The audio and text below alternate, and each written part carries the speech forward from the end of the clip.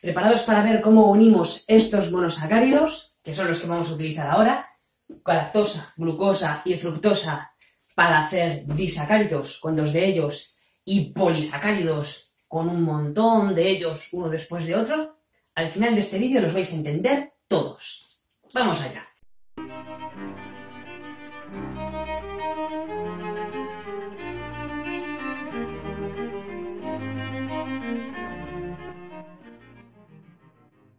A mí me queda 1 hora para marcharme al aeropuerto, así que vamos con ello. Vamos a ver 3 disacáridos. La lactosa,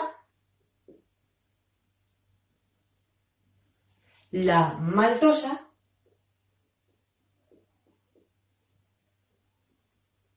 y la sacarosa. Y luego vamos a ver 3 polisacáridos. El almidón, el glucógeno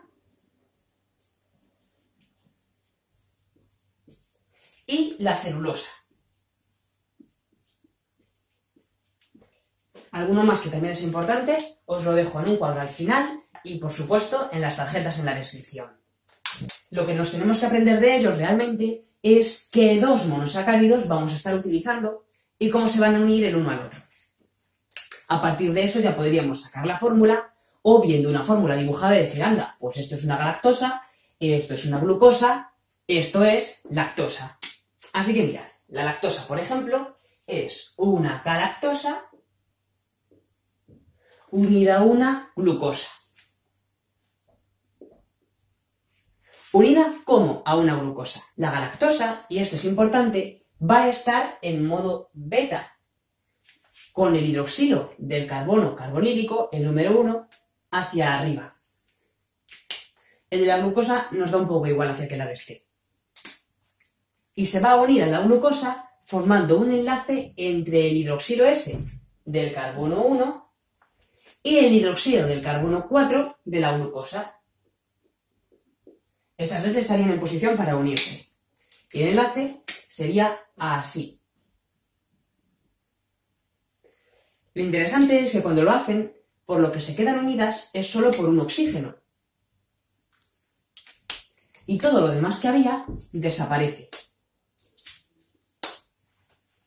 Si teníamos un OH y otro OH y al final solo tenemos un oxígeno, conectando las dos cosas, nos han desaparecido un hidrógeno, por ejemplo, y un OH entero.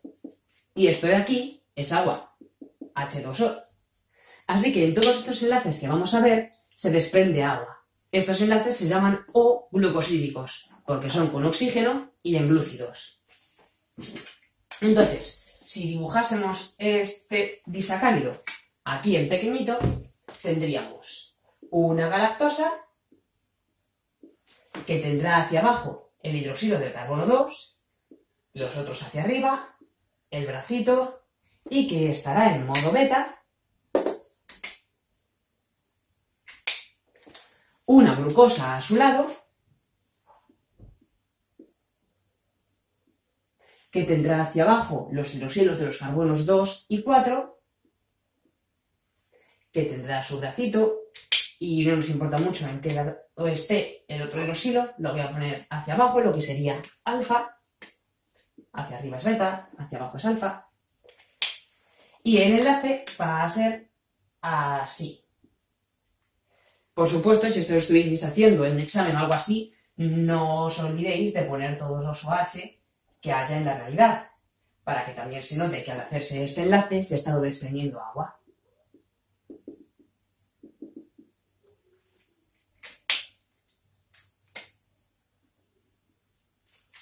¿Y la maltosa?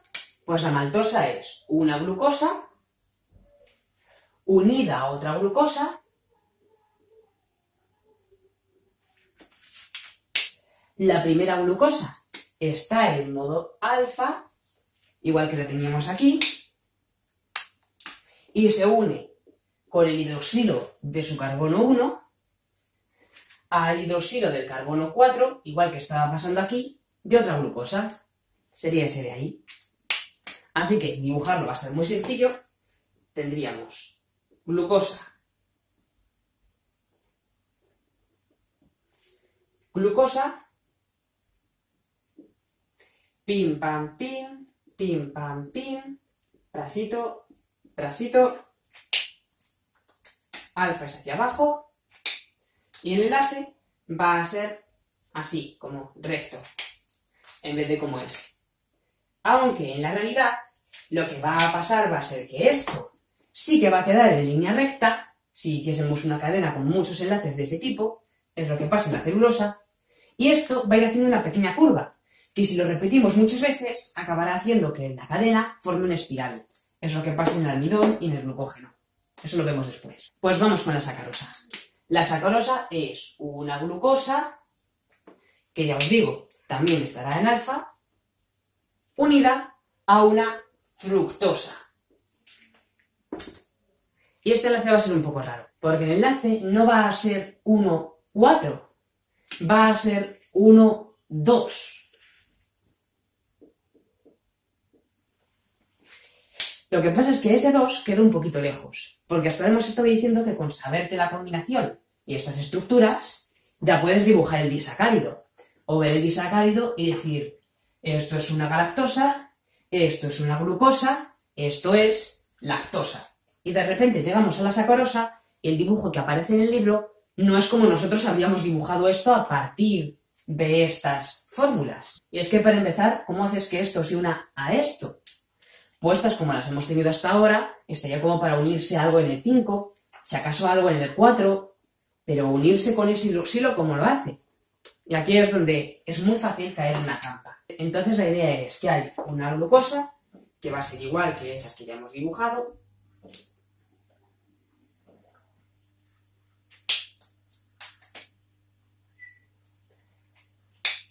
y luego tenemos que hacer una fructosa.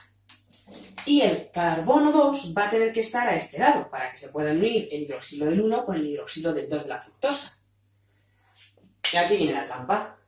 Lo fácil sería verla así e imaginarse cómo sería si esto se gira así y se quedase a este lado. Y ya está, ya tenemos el 2 hacia el lado que queríamos, ¿no? Es como haber cogido esta molécula y haberle hecho así. Pues ya tenemos el 2 en su posición. Ya podemos hacer el enlace y será pues así, en diagonal. Ah, no es tan raro, ¿no? Y por supuesto, este quedará hacia abajo como lo hemos puesto aquí, y este otro quedará hacia arriba, ¿no? Pues no, en el dibujo final no aparece eso. Aparece prácticamente lo mismo que teníamos al principio. Un pentágono. Los hidroxilos es como si no hubiesen girado. Siguen así y así. Y claro, aquí pues estaríamos diciendo, este es el 1, 2, 3, 4, 5, 6. El 3 estaba para arriba, el 4 estaba para abajo. Siempre va a ser así, ¿no? Y aquí en cambio lo que tenemos es que el 2 hace así con su hidroxilo. Que este bracito sale así hacia arriba. El 3, que antes parecía que tenía su hidroxilo hacia arriba, ahora lo tiene para abajo. Y el 4 también, está como al revés de lo que estaba al principio. Y luego tenemos este brazo que ahora va hacia abajo. ¿Cómo esto se ha convertido en esto en vez de en esto? ¡Tachán! Pues mirad, lo que teníamos que hacer, y lo he entendido cuando me he puesto a hacer este vídeo, estaba anoche ahí, ya eran casi las 3 y me puse a grabar esto, llegaba la fructosa y decía, si es que la forma de la que lo voy a explicar no acaba siendo como está dibujado en el libro que estoy utilizando de base. ¿Qué está pasando? Pues muy sencillo, que no lo estamos imaginando en 3D. ¿Os acordáis de cuando os dije que esto en verdad era un plano y que esto estaría saliendo así del plano y que esto pues si estaba hacia arriba en verdad estaría así y esto estaría hacia abajo? Esto es lo que tenemos en verdad. Si quieres que este carbono 2 esté mirando hacia ese carbono 1, sí, puedes hacer esto. Entonces, claro, te queda lo que tienes aquí, ¿ves? El 3 está hacia arriba, el 4 está hacia abajo, este bracito sale hacia arriba y el hidroxilo del 2 sale hacia arriba. Pero hay otro problema, y es que el oxígeno está ya mirando hacia el frente.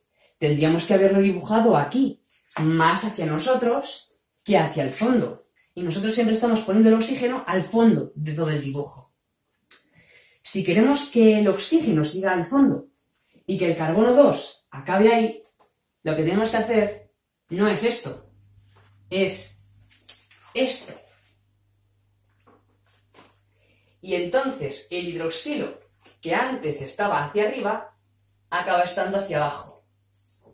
Estos hidroxilos acaban en la misma posición, como la que tenemos aquí. Y este bracito, que antes salía hacia arriba, ahora va a quedar hacia abajo. El oxígeno seguirá al fondo y lo podremos dibujar siguiendo las mismas reglas, digamos, que habíamos puesto para dibujar todo lo que habíamos estado dibujando hasta ahora. El resultado final va a ser esto de aquí. Por eso me gustan tanto los recortes de cartulina. Sacarosa resuelta. La fructosa quedaría formando ese pentágono y tendríamos el hidroxilo del carbono 2 hacia abajo, este bracito hacia arriba, el otro bracito hacia abajo y los hidroxilos de la misma forma que los teníamos en la fructosa original. Así. El enlace será igual que este otro. Un último detalle más antes de pasar a los polisacáridos es que este enlace o-glucosídico puede ser mono o dicarbonílico. ¿Y de qué depende? Pues de si en el enlace hay un carbono carbonílico, en naranja, aquí hay uno, y serían monocarbonílicos, o están los dos carbonos carbonílicos de los dos monosacáridos. Como aquí que tenemos el carbono carbonílico de la glucosa, el 1, y el carbono carbonílico de la fructosa, el 2. ¿Y por qué nos importa eso? Pues porque una forma de identificar monosacáridos es probando a ver si son reductores, es decir, si pueden dar electrones a otra cosa, o no pueden. Se pone en una solución con un reactivo de Fehling o de Benedict, que al principio es azul, y si al final se forma algo rojo, es que el glúcido es reductor. Y lo que hace que sea reductor es que tenga libre, sin estar unido a nada, algún hidroxilo del carbono carbonílico. Así que todos los que hemos visto monosacáridos lo van a tener libre y van a ser reductores. Y de los disacáridos, los que tengan un enlace monocarbonílico serán reductores, porque tendrán todavía SOH libre, y los que sean dicarbonílicos, como aquí, no serán reductores. La sacarosa no será reductora. Vale, y ahora sí, los polisacáridos. Son muy sencillos. Todos ellos están hechos de glucosas. Al menos estos importantes que vamos a ver. Incluso otros también bastante importantes, como la quitina o el peptidoglucano, están hechos de variantes de la glucosa puestas una después de otra, haciendo largas cadenas. Lo que importa es el enlace que tienen. En el almidón tenemos una cadena de glucosas unidas por enlace alfa 1,6, 1,4, este mismo tipo de enlace que habíamos visto aquí, así que simplificando un montón, pues tendría este aspecto. Y estoy dejando todos los hidroxilos, solo estoy poniendo lo que serían los carbonos, el esqueleto de carbonos, se iría hacia allá. Los enlaces van a ser de este tipo.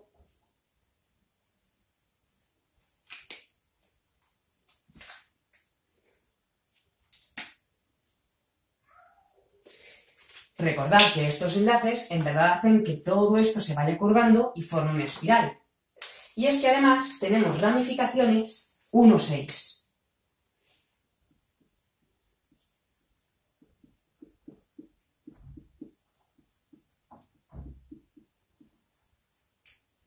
También alfa. Es decir, este sería el carbono 6.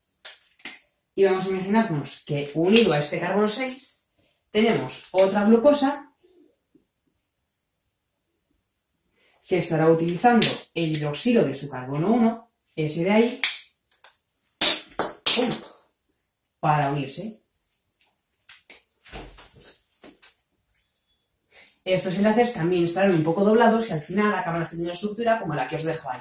Luego estos enlaces alfa son muy fáciles de romper, así que la principal función de este tipo de cadenas, como el almidón, es almacenar glucosas para cuando hagan falta para conseguir energía y tenerlas todas juntas en un mismo sitio en vez de sueltas por aquí y por allá.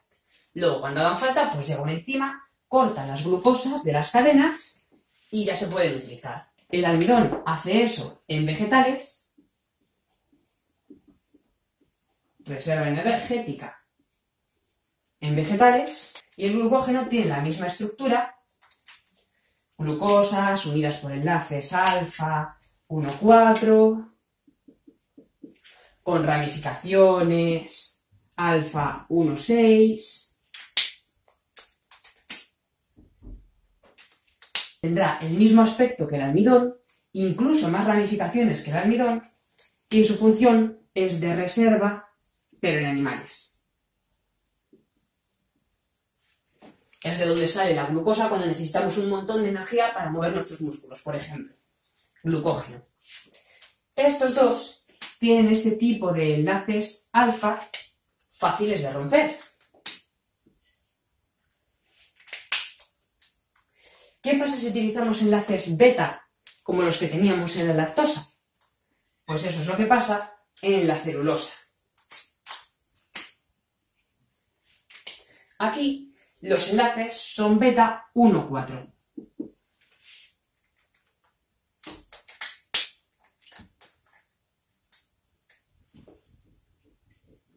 Eso hace que estas cadenas no se curven, sino que sean rectas. Tendríamos una glucosa, otra glucosa, otra glucosa, carbono 6, carbono 6, beta, beta, beta. Sabemos que su otro hidroxilo, el del 4, siempre va a ir hacia abajo. Y los enlaces van a ser así. Y seguiría para allá. Además, no tiene ramificaciones. La principal función de la celulosa es formar largas hebras que se ponen unas encima de otras y que se pueden cruzar a veces en diferentes direcciones para hacer barreras. Es la cosa biológica, la molécula, el polímero más abundante del mundo, porque es el principal componente de las paredes celulares que hay alrededor de cada célula vegetal. Su función es esa, formar la pared celular vegetal.